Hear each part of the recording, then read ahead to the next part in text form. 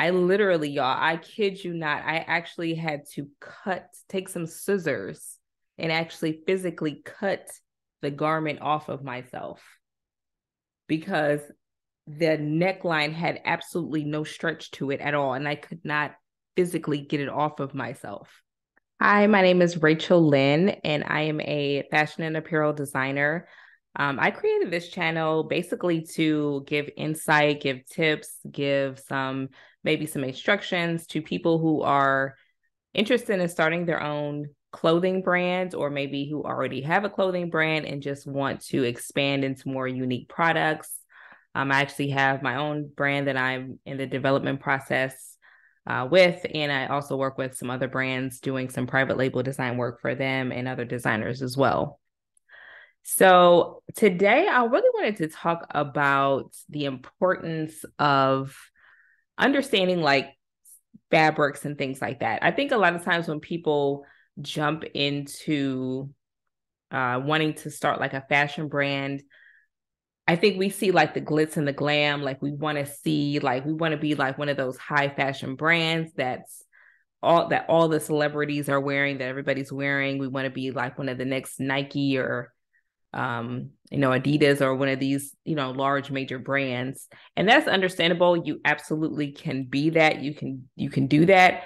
But there's certain things that, especially when you first start your brand, that you really need to be aware of, especially when it comes to these manufacturers, because they will throw your shit together, excuse my language, if you are not conscious of what is actually happening with your products and what you're asking them to do. So specifically today, I really wanted to talk really quick about fabrics, because a lot of times when people are starting their own brand, and this is me too, I'm actually speaking from experience when I'm telling you guys this, because I'm just going through the development process with my own brand and everything. And I've got a bunch of samples and everything. I've gone through this whole process, so I know what I'm talking about. Okay. When it comes to when you get a sample from a manufacturer, you before you even get your sample made, you need to have some kind of an awareness of what type of fabric is going to be used to make your product. So if you want to make t-shirts, hoodies, if you want to make more unique fashion apparel, all of that stuff, you have to have some type of consciousness or awareness of what type of fabric is being used to make your products. One of the mistakes that I made, one of the biggest mistakes that I made a lot of mistakes and I've learned from them, but one of the biggest mistakes that I made was ordering samples without understanding or not really knowing like what type of fabric is being used. Okay. So I'm going to give you guys exhibit A here. Okay. This is actually the top that I'm wearing now is actually a different version of this exact sample. Okay. So it's a sweatshirt top. It's a top and it has sweatshirt bottom. I'm sorry. It's a top and it has a matching bottom set to go with it. The problem with this type of fabric, okay, this was the original sample that was created for this particular garment style, this particular design. The problem with this type of fabric, this is a very common fabric that is used, especially with manufacturers who are based out of like Pakistan. So we'll just use Pakistan specifically. Polyester, and this is a polyester that has like a fleece-like inside. It doesn't have a liner, but it has like a fleece like inside of the actual printed fabric. So the outside is a printed polyester. It's a subliminal print polyester fabric, and then on the inside it's like this fleece material. This material, guys, I'm telling y'all right now, this is very commonly used, and I'm gonna tell y'all what the problem with this is. These fabrics are, first of all, they're not breathable.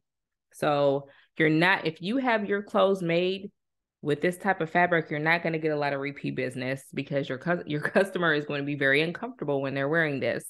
It's not breathable. It's almost like a fabric version of plastic. It's not stretchy. So the neckline barely stretches. So somebody with a big head like me is going to barely be able to even get this on and off. I'm going to tell y'all the truth, y'all. They sent me 3 samples of this same exact print, the same exact garment in different, I guess, textures. And none of them were able to stretch at the neck.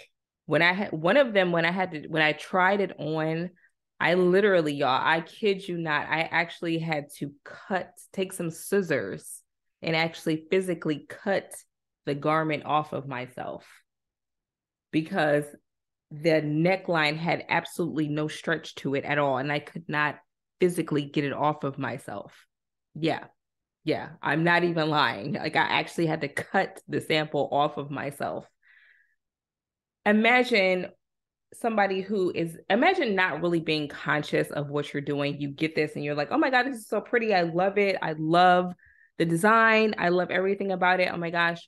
And then you go and you order this and you sell it. And then people are putting this on their body and they can't get it on or off. You're not going to get any repeat business. I'm telling y'all, pay attention to your fabrics because that's important. So anyways, I had the garment remade in just plain black because I didn't want to have another fiasco with subliminal printing. So this garment is so super comfortable, y'all. This is a cotton spandex blend. I absolutely love this. And it's super stretchy. As you can see, I can easily stretch this. It retains its shape. And it's just so much more comfortable. It's breathable.